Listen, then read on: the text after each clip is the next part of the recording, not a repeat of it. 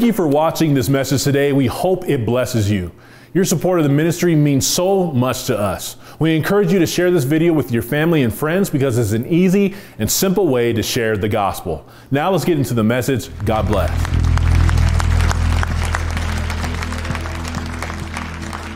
Father, we thank you so much that you know our name. Lord, you don't have Alzheimer's. You don't forget things.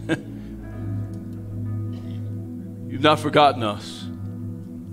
You've carried us through, Lord, especially these last 2-3 years, and you still know our name. Thank you, Lord, for your faithfulness. We pray today that you would bless your word as it goes forth, that it will accomplish what you want it to do.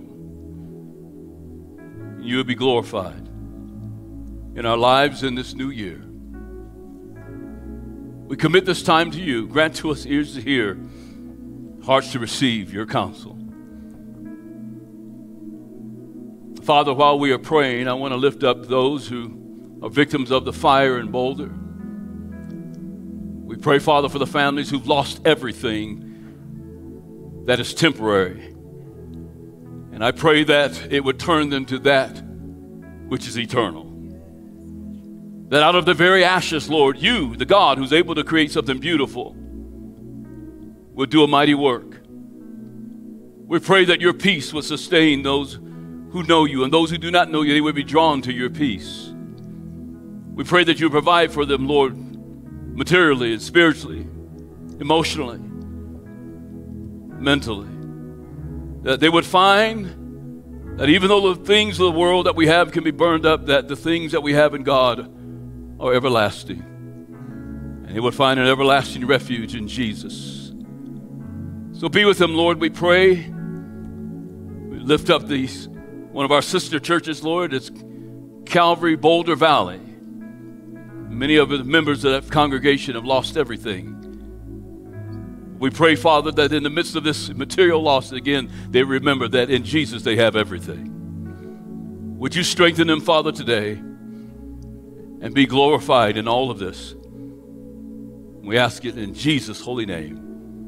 And everyone said, amen. Amen. God bless you. Thank you for being here this morning. You may be seated. I was contacted by a pastor, one of our churches that we're in fellowship with, and he informed me of the church in Boulder that we're affiliated with, Calvary Boulder Valley, what was going on there. So kind of did an emergency fundraiser, and praise the Lord, with what we were able to give here from our fellowship and other fellowships, they were able to raise $60,000.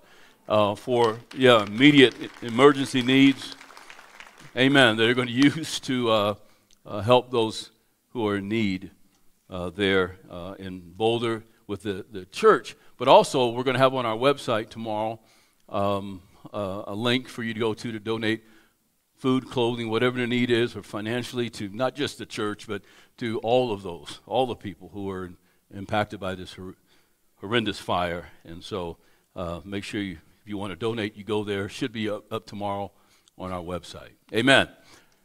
Well, blessed New Year to all of you. Amen. And I thought about this Boulder fire. I thought, Lord, what a great segue into really our message today. The title of the message is Godly Intentionality. Amen. Godly Intentionality. And we're going to be looking at Psalm 25, verses 12 to 13, but not right now. I'm going to lay kind of the groundwork, if you will, for moving forward in this new year. And then we'll look at Psalm 25 to give us some balance of what that looks like spiritually as well. Godly intentionality. The word intentionality, what does it mean? It means simply the quality of mental states or your mental status and your thoughts, your beliefs, your desires, your hopes. And Jesus said this concerning this year and every year, really. And there are many predictions that are going to be made, and we make our New Year's resolutions. How many of us made the resolution when we get in shape? Amen. We did last year too, didn't we? Amen. But we make all these resolutions, and there's predictions out there that are starting to come out, and most of them won't come true. But here's a prediction that Jesus made that you can hang your hat on. And he said in John 16:33 that these things I have spoken to you, that in me you may have peace. In the world you will have tribulation, but be of good cheer. I have overcome the world. I've never had anybody refute the fact that every year you will have tribulation. Oh, not me, Pastor. Smooth sailing. All of us will have tribulation of some sort. But remember the context. In me, you will have peace. In the world, you will have tribulation. It really matters what we're in, amen? If we're in Christ, we may have tribulation, but Jesus said, be of good cheer. I have overcome the world. So just as it's guaranteed that we'll have tribulation, it's even guaranteed, and Jesus predicted in every year, he offers to us his peace, amen? And there are two words there in John 16:33 that I want to point out that are important, and that is the word peace, of course, and then the word overcome that Jesus used there. And because the Greek word for peace, eirene, it can be, means rather, I should say, security or prosperity. God wants us to walk in security and prosperity in him in this new year. And the Greek word for overcome is nikao, or nikao, and it's similar to the Greek word Nike. We're familiar with the brand Nike. Well, it's a Greek word which means to conquer, to be victorious, and I love this one who wins the case. Whatever case the devil has planned against you in 2022, Jesus has already gone before you and has overcome it. Amen? We don't know what's ahead of us. It's a new year and all, but whatever case the enemy may try to bring against you, Jesus, we can overcome it through faith in Jesus Christ. In fact, he's gone before us to make sure that we overcome. In other words, let us enter this new year with a certain demeanor, a victorious demeanor, not that of victims, not running into the new year with our tails between our legs and going, phew, 2021, that was close, but walking in victory. Super Bowl champions do not act like chumps. God has called us to be champions. Back in 97, 98, thereabouts, both of those years, the Broncos had back-to-back Super Bowl wins. I'm just saying. And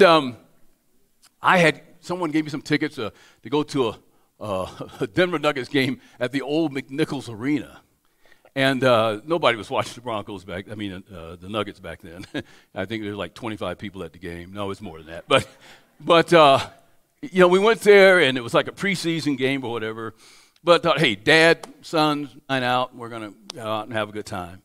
And while we were there, long story short, he, God blessed us. We got some seats down by the court and all. And I noticed behind me, some little commotion, and there's two guys sitting back there, and they just look like studs. They're just like, these guys are doing something. I don't know what they're doing, but they're doing something, And turns out it was one of the guys was Steve Atwater from the Broncos. They had just won the Super Bowl. And his demeanor was that of a champion, not a chump.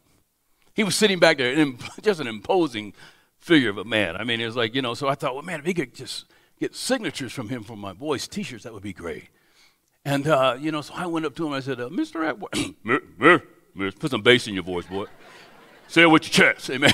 Mr. Atwater, can you sign my son's T-shirts? Would you mind doing that? Oh, sure, So he signs a T-shirt, Steve Atwater. I thought, oh, man, what an evening. Dude, this must be from God. And we had this great evening with my sons, and we got the signature from this guy. Had no idea in 2020 he'd be inducted in the Pro Football Hall of Fame. Amen. So I'm like, wow, man, this is great. Get home, we're all excited, telling the wife about it and stuff. And the next day I'm like, hey, where's the boys' T-shirts?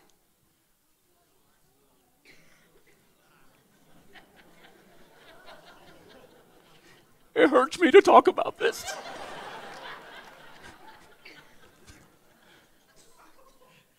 What do you mean? I washed them. That was my retirement. No. And I told my wife I would share the whole story. I put the T-shirts in the dirty clothes hamper. So it's naturally, men, my fault. Amen. My wife says, amen. So anyway, what's the point of the whole the story here? I just had to get it off my chest. Anyway, back to the message. No, really, the point is his demeanor was that of a champion, and God wants us to go forward in this new year with the demeanor of a Super Bowl champion, because Jesus has won the Super Bowl. It's not what we've done, what he's already done for us. Therefore, we can go forth as victors rather than victims. What's your demeanor like this morning? You running from something, or you running to something? You're running to Jesus. Our victory is in him.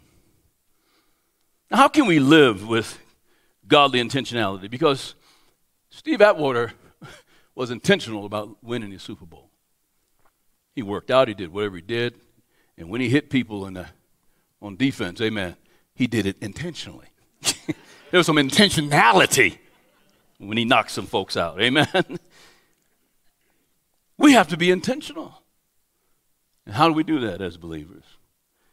Well, one way is by having a personal vision, plans, goals for our life. Now, I want to talk to you about this. This is, I'm not trying to be, some motivational speaker kind of. That's not what I do. I preach the word. But I believe God wants us to have a personal vision for our lives, some direction for our lives, and we'll see why, even from the scriptures.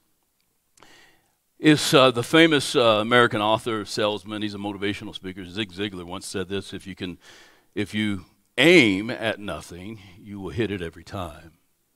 And sometimes we come into a new year and go, wow, got through the night, and we don't know where we're going for the new year.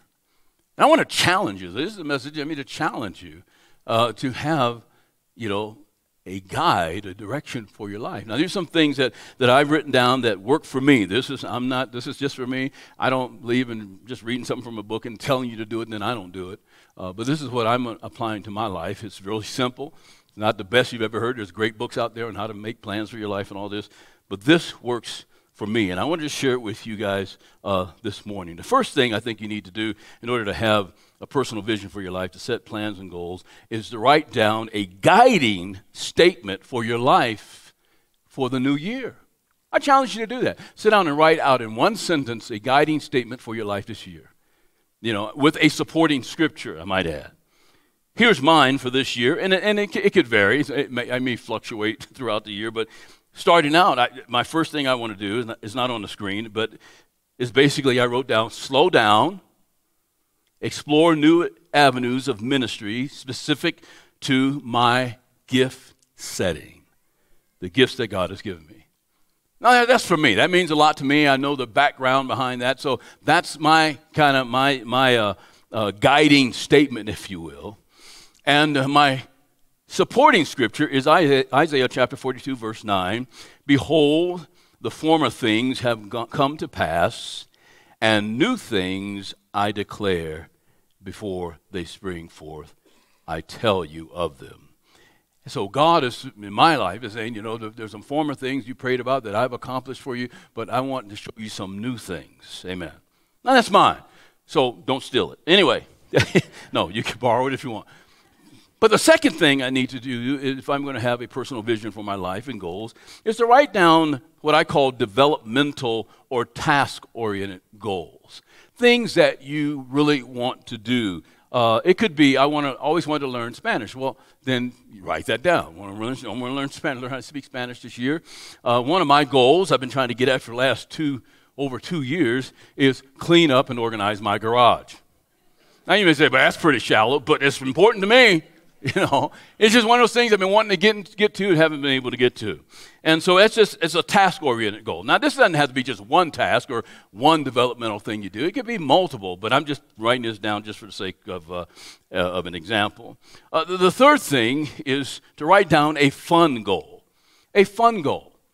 And, we lived in kind of oppression for the last 3 years with COVID and, Omicron and, Billy Bomb and everything else. I don't know what's going on. What's the next thing, and everybody's living oppressed and fear. Man, I believe God. The Bible says joy of the Lord is my strength. Amen. It's like this joy has been sucked out of the world. Amen. But it shouldn't be sucked out of believers. We should still have joy. And I believe God wants us to have goals for fun. And what do I mean by that? Example, it could be a fun vacation. Hey, my wife and I always wanted to go to Paris. Well, you start planning for that. You got to start planning for that. Or it could be the fact that you have these periodic times, once a week or a month, that you do this certain thing you really enjoy doing, having fun doing it. Or it could be seasonal, it could be hunting, whatever. Just fill in the blank.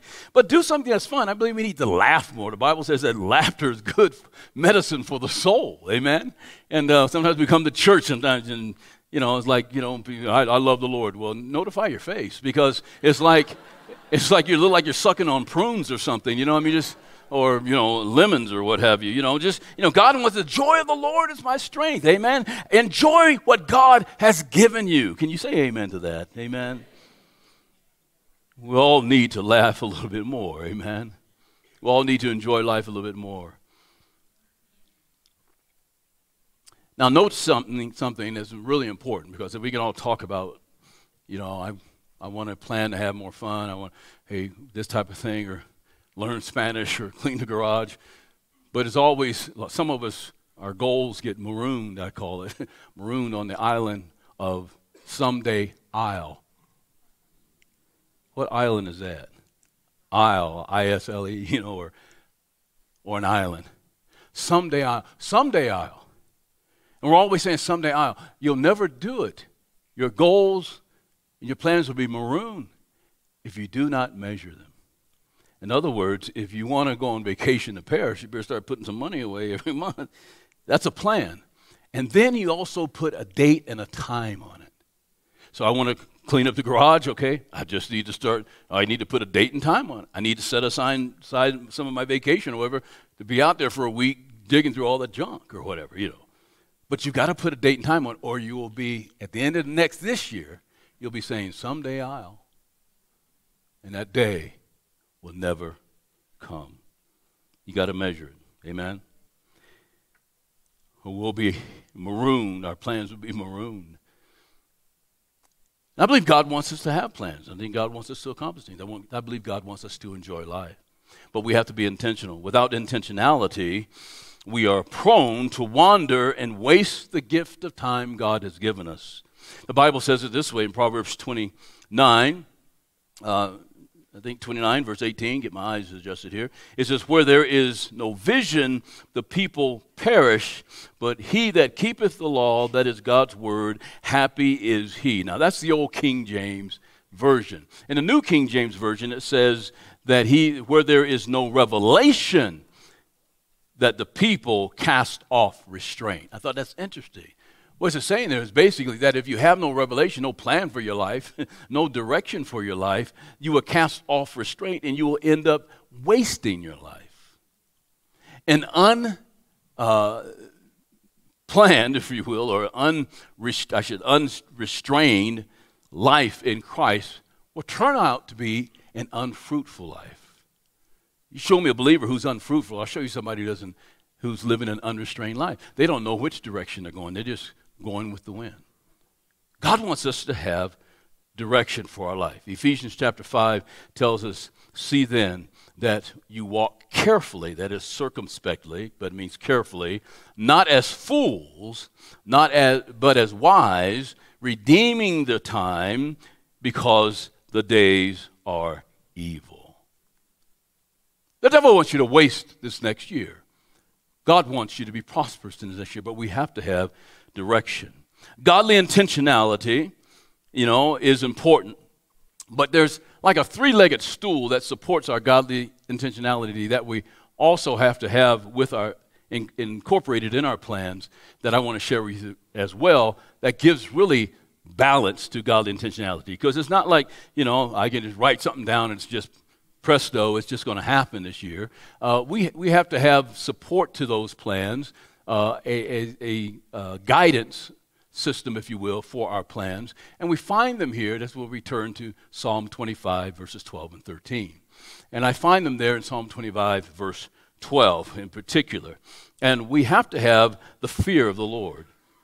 That's one leg of the three-legged stool that supports our plans and our vision. We also have to have the teaching of the Lord. That's the second leg.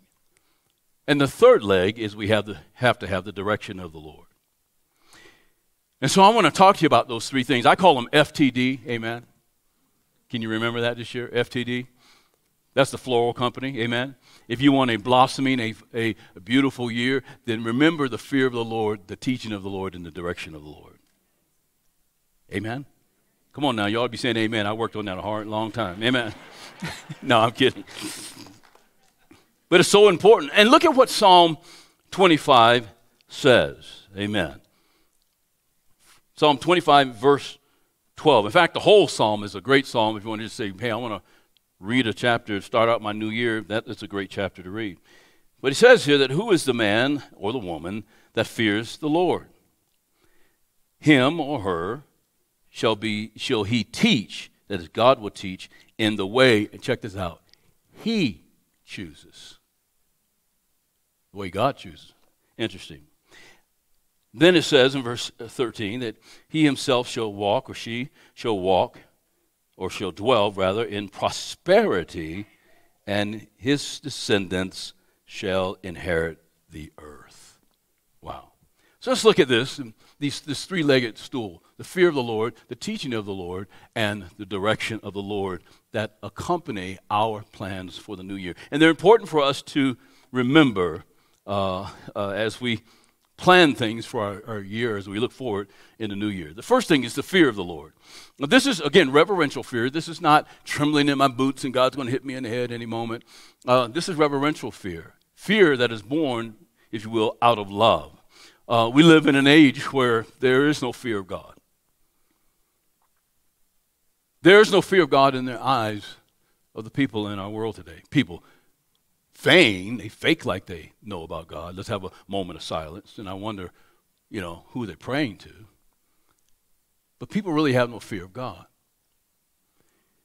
I was reading the article by they're calling him the rooftop pastor, but Pastor Corey, there on the south side of Chicago. I've mentioned him before, who is, pitched this little makeshift tent or whatever on top of this roof and believing God to raise funds for building a community center there on the south side of Chicago to help the plight of the people in that community. And he's on I think it's day 43 now. He's going to be there for 100 days. And I believe God's going to bless him to be able to build that facility. But in an article I was reading that that he had featured about him, they were talking about nihilism. He said, we live in an age of nihilism. And what is nihilism? It's the rejection of all religious and moral principles in the belief that life is meaningless. That sounds just like the devil. Life is meaningless. Life without meaning. And we wonder why, most young men in the inner cities and all, most young men do not believe that they're going to live beyond the age of 21. It's called nihilism. They have no reason to live on, no reason to respect authority, no reason to fear God. I'm not going to see 22 anyway. And so we see it at home and we see this violence on television. We go, oh, this is out of control and I can't believe people are doing this. Well, when you don't have anything to live for, it's easy for them to walk up and take what you have, your car, your life, so they can get theirs and get what they need out of this world before they reach 21. It's nihilism. It's dark out there, but thank God for the light, for the hope of the gospel. Thank God for pastors like Pastor Corey and others who are working in those places, holding up the light of the gospel in those inner cities. Amen. But for the believer, our lives should be the antithesis of nihilism, the total opposite of nihilism, that we should fear the Lord. I'm looking forward in this new year, and without the fear of the Lord, you're already heading in the wrong direction.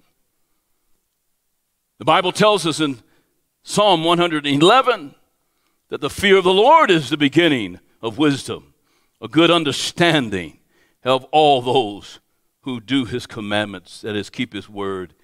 His praise endures forever. Amen. The fear of the Lord, the reverence of the Lord that we should have for the Lord, gives good understanding about the direction that we're going.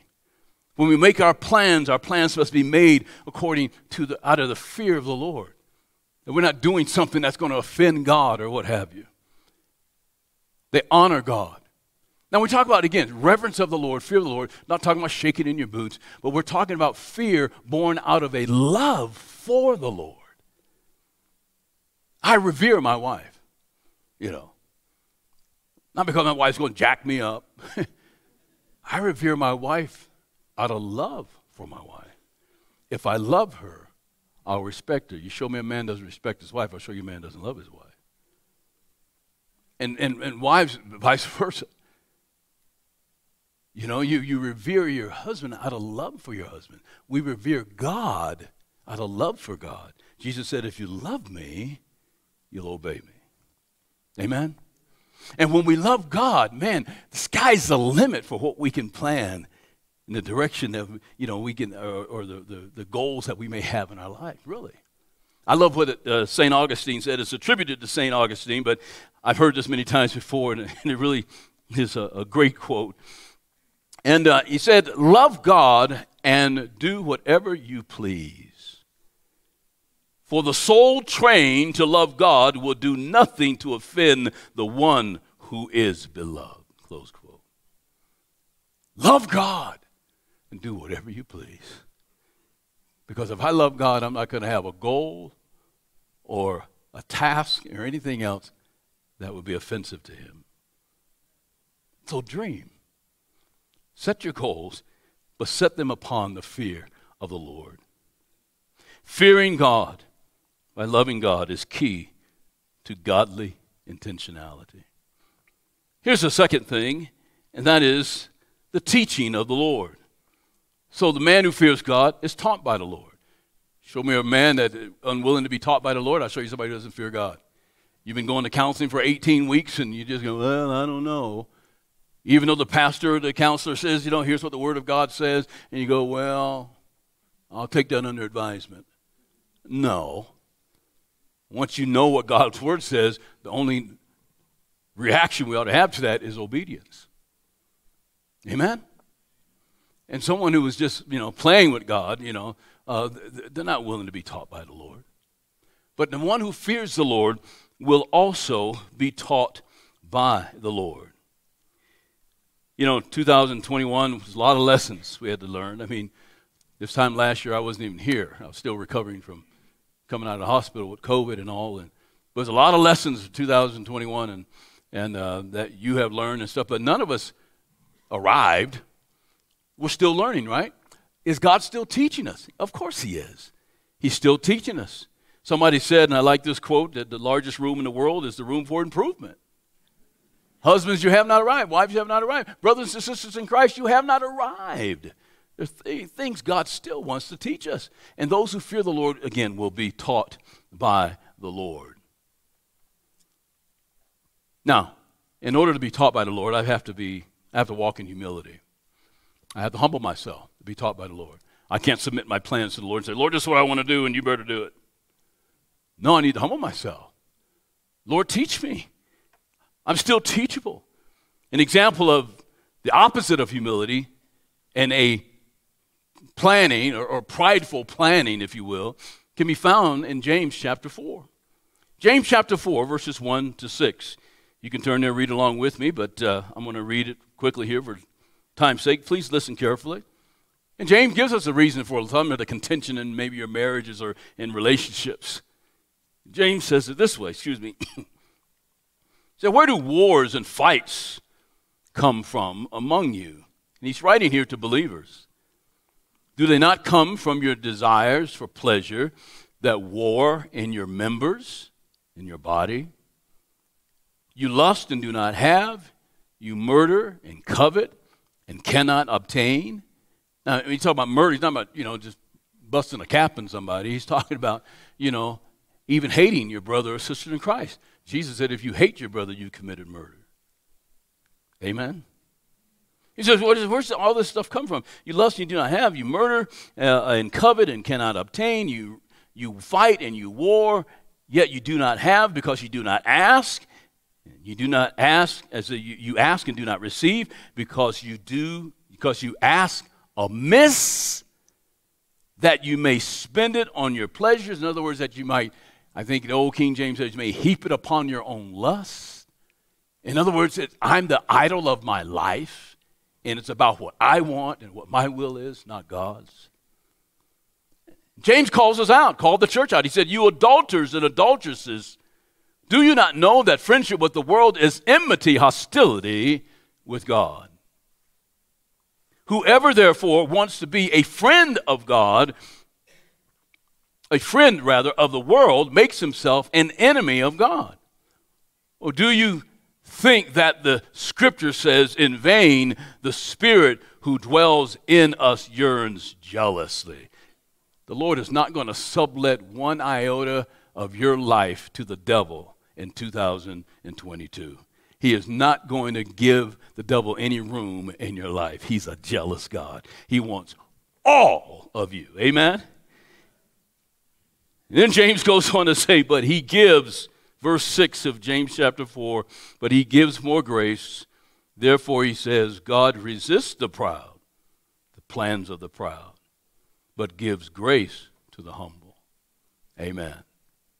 So you don't want to have prideful planning. Lord, you got to do what I tell you to do, and just making plans with you as the center of the plan, and it's all just about you.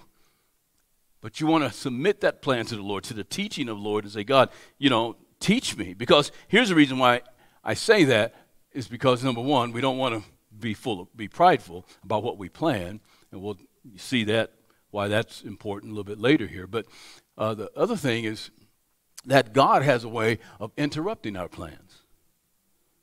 Amen? Has God ever interrupted one of your plans? Amen? You're just planning stuff. I always laugh because I think in 2019, every pastor at New Year's, or a New Year's Eve message or a New Year's Day message was 2020 vision for 2020. Yeah, woo! Nobody saw COVID coming. Men make their plans, amen? God will interrupt our plans. God has the audacity to interrupt our plans. God has the audacity in my life to act like God.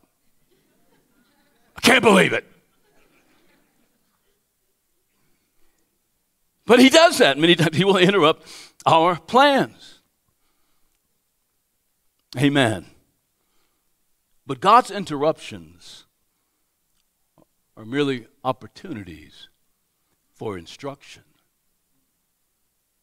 His interruptions are opportunities for instruction. Psalm 25 says, show me your ways, O Lord. Teach me your paths. Lead me in your truth and teach me, for you are the God of my salvation. On you I wait all the day. 2 times, teach me, Lord. Teach me your path. Teach me. I can make my plans, but God has audacity sometimes to interrupt my plans. And then he calls me to wait upon him. The second leg of that 3-legged stool is that I need to be taught by the Lord and be willing to be taught by God. Willing to wait upon him, even though I have established my goals. I rest them on the fact that God is still teaching me something. Amen. When we wait on the Lord, waiting on the Lord teaches us 3 things. Number 1, it teaches us to trust in God's timing. The Apostle Paul had a bucket list, you know that. In his bucket list, he wanted to go to Rome. He finally got to Rome, but not according to his timing, but God's timing. He didn't think that, Lord, I want to go to Rome. God could have just sent him to Rome. He could have gotten there easily, but he didn't know he had to go through imprisonment and a shipwreck before he got to Rome in God's timing. So we can say, God, this is my goal, this is what I want to do, but we also have to yield to his timing. Because in his timing, he's teaching. He's teaching us. He's teaching us to trust in his timing. He's teaching us, secondly, to rest in his word and not our way. That my rest comes in the fact that, Lord, I'm resting in your word and not because things are going my way. The third thing he teaches us as we're going through a difficult time is to delight in the Lord. We say, oh, I want to delight in the Lord. Then God will send you many times tribulation so he can teach you how to delight in the Lord when everything around you is going crazy. Some of you know what I'm talking about. Oh, Lord, help me to be patient. Oh, he'll send you somebody in your life that'll rub you the wrong way every day, called a spouse. Amen.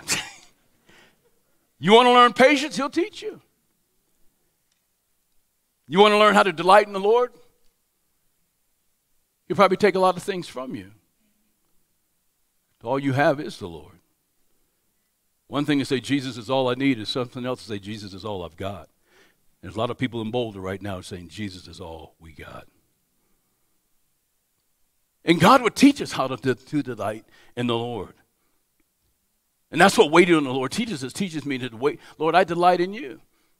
The Bible tells us in Psalm 37, it says, delight yourself in the Lord, and he will give you the desires of your heart. Here's what we do with that scripture. It's a wonderful scripture, but sometimes we put the desires of our heart before the Lord. And we wonder why we're miserable, because you haven't given this to me yet. Yeah, but where have you put me? Behind what you delight in. But I should be your delight. And when you delight in me, what you want follows. Amen? Delight in the Lord, and he will give you the desires of your heart. So, three-legged stool. The first leg is fear of the Lord. Second leg is, Lord, I remain teachable. It's my plans, but Lord, I need to fear you. I need to remain teachable, because you might interrupt my plans. And the third thing, element, if you will, of faith, related to our personal vision, that's the context, is the direction of the Lord. In verse 12, the latter part of verse 12, in Psalm 25, it says that the person who fears the Lord, he will teach them, and he will lead them the way that he, that is God, chooses. You see, we think we're in control of our lives. People say, I'm the captain of my own ship. No, you're not. As believers, we're not the captain of our own ship. We're the child sitting in the child's seat with the plastic steering wheel, and we think we're driving the car, and mom and dad's up there, oh boy, I'm turning, yeah, We're just, you're not doing it. You're just this little toddler back there, hitting the little bumper thing, trying to blow the horn. That's what we are. You're not the captain of your own ship, amen? We belong to the Lord. And he guides us in the way that he chooses, because he has a better perspective than we have. The Bible says in Proverbs 15 or 16, amen, get a little closer, that a man's heart plans his own way, but the Lord directs his steps. This is the third leg of that stool, that we place our plans and our dreams and our goals upon. God, here's my plans, but direct my steps. It's been said, if you want to make God laugh, tell him your plans, right? There's nothing wrong in having plans. And this is why it's important, because why should I come with a plan if God's going to do what he wants to do? Hey, it's easier to guide a moving car than one in neutral. And God wants to see our faith. So I make plans by faith, but I yield those plans to a three-legged stool, the fear of the Lord, the teaching of the Lord, and the direction of the Lord. Lord, I commit them to you. It shouldn't be a discouragement to us that God, that when we say you want to make God laugh, show him your plans or tell him your plans, it shouldn't discourage us. It should encourage us, because God's plans is always greater than mine. My plans are limited to what I can see. God sees from the perspective of eternity. Look at verse 13 here in Psalm 25, where he says that he, or he himself, verse 13 says, shall dwell in prosperity, and his descendants shall inherit the earth. It's like, Lord saying, this is, all you can see right now is today, I see your descendants. We're looking from the perspective of what we see today. God says, I see your great-great-great-grandchildren. I wonder who prayed for me before they even knew anything about me, or they never got to know me or anything. But I believe that I have descendants or ancestors who have prayed for me. And that's part of the reason why I'm here today. I know it's God's will, but someone prayed for you. Sometimes you're looking at family tree and there's that pastor, I know we had a pastor in our family tree, 5, 6, 5 generations ago or whatever, 2 generations ago, your great-grandfather, what have you. And what God was doing in their life, enabling them to walk by faith, God was doing it for our sake. And what God is doing in your life right now, you can't see past tomorrow. You go, I don't know how I'm going to make it. He's going to give you the strength to make it. You're going to have a testimony that's going to touch descendants, those who will come after you tomorrow. God's always looking beyond what we can see. And so I don't understand what he's doing right now, but what he tells me is to trust him. To trust him. Are you trusting the Lord today? I had no idea what God was going to do when Norm and I, we had no idea what he was going to do when we came up here to pastor this church, but I remember, I've told the story before, but, I'm running out of illustrations. I'm getting older. Amen. Excuse me. But, before we came up here, I remember telling the Lord, if you would just give me 12 people that I could just teach the word to and just pour your word into it and the experiences that you've given to me. If I just have 12 people, Lord, I'd be the richest, happiest man in the world. And God said, you're aiming too low. He always does above and beyond what we could ask or think. That's why I say when God interrupts my plans, it means that he has a greater plan, maybe even one that I can't see. But his intention is not to hurt us, but to glorify his name, and it's for our good. Amen? Romans 8:28 tells us that. Understand this. God is not our co-pilot. You've seen this bumper stickers that used to be around. God is my co-pilot. No, he's not your co-pilot. He's the pilot. Amen. He's the pilot. He's leading and he's guiding us. To be arrogant and to say, well, you know what, I'm going to do this next year and I'm going to do it, or God, here's my plans, I'm going to speak it into existence. God, you got to do this, is arrogance. And James warns against this. He says, don't say this, that you're boasting about what you're going to do tomorrow and all, and it's got to happen and all that. He said, don't do that. He said, rather, in James chapter 4, he says, instead, you ought to say, if the Lord wills, we shall live and do this or that. But now you boast in your arrogance. All such boasting is evil. Because all such boasting is not yielded to the Lord. You make your plans. Yes, it's easier to guide a moving vehicle than one in the neutral. Make your plans, but submit them to the three-legged stool, to the fear of the Lord, the teaching of the Lord, and to the direction of the Lord, because he will lead and guide us in the way that he chooses.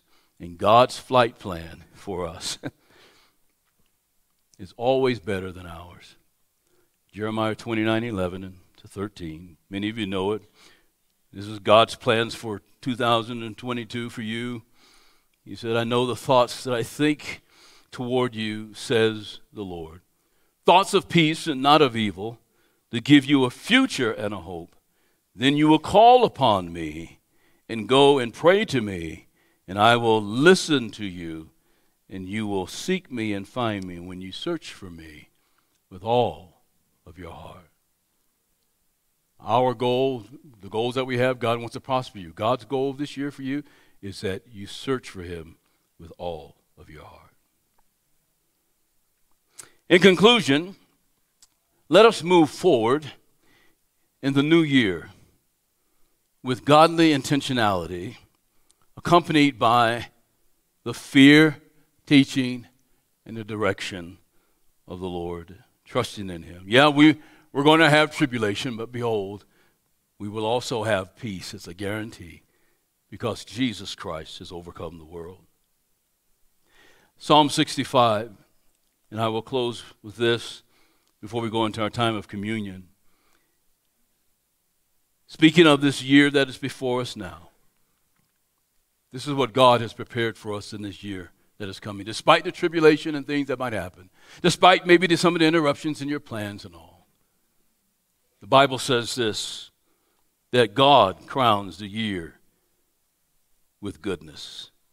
You crown the year with your goodness, and your paths drip with abundance. They drop on the pastures of the wilderness. So you've been in the wilderness, but God says, I got abundance for that. And the little hills rejoice on every side. The cross of Jesus Christ stands as a constant testament of God's faithfulness and God's blessing for you in this new year. His prosperity, that is his peace and his security, and also his victory. Have a blessed new year in the Lord. Amen. Father, we thank you for your word, for your truth, for your goodness, for your faithfulness that we have experienced in all of 2021. We know that you will be with us, and you've gone before us even so in 2022.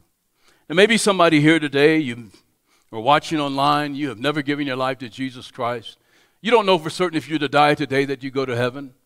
And I'm here to ask you to open your heart to the Lord for the first time. Start out this new year the right way by surrendering your life to Jesus Christ, that you may know that your sins are forever forgiven, that you may go forward in a path that drips with abundance. Didn't say it would be a smooth path or you never have problems, but you won't be traveling alone. That God will be with you. God will bless you, and God will keep you despite what comes against you. If you don't know you're on your way to heaven today, you're on the wrong path. Get on the right path. One that drips with abundance rather than one that drips with disappointment, frustration, sin, and death.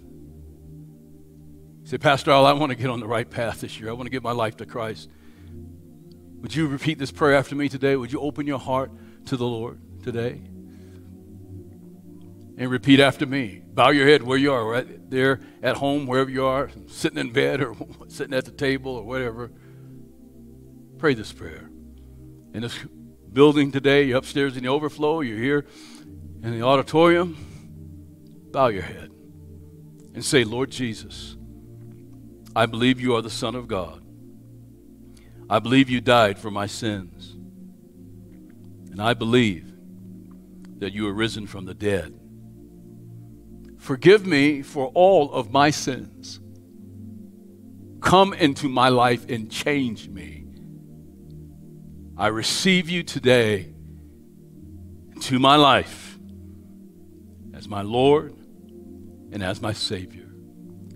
In Jesus' name, amen.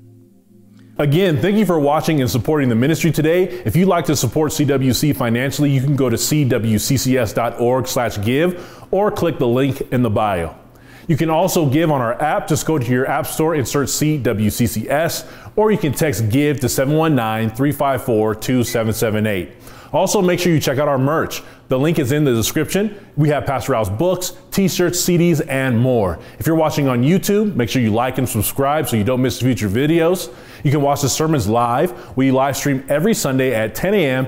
on our app or our website at cwccs.org. We pray the rest of your day is richly blessed. God bless.